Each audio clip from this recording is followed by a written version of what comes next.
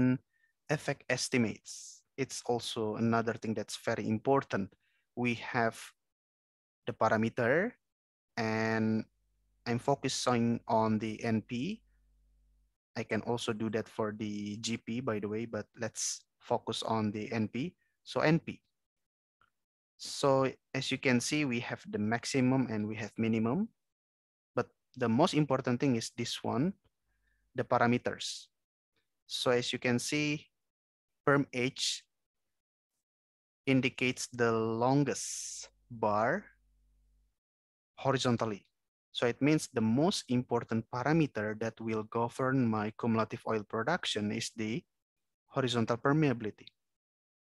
And it influences the cumulative oil production positively. So if you have higher permeability, greater horizontal permeability, generally you will get more oil.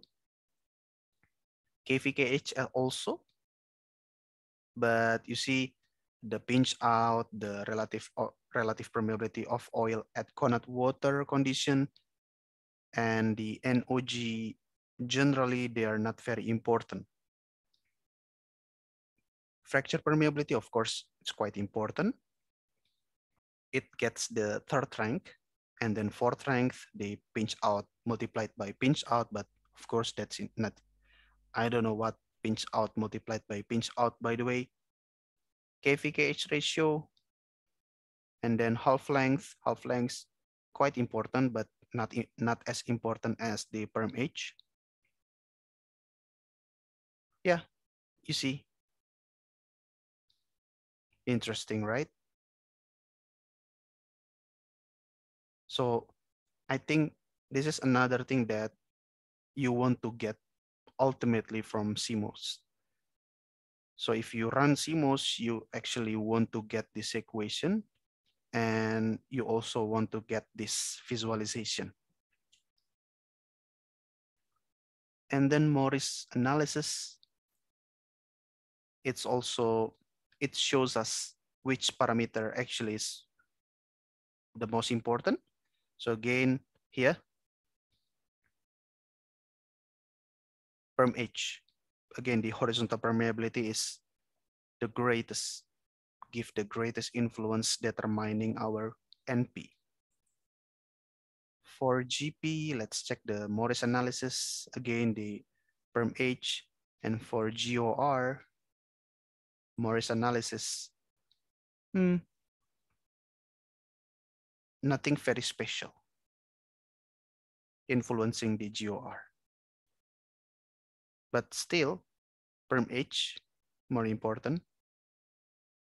Porosity gives negative effect on the GOR. So it means that if you have greater porosity, you will actually have less GOR.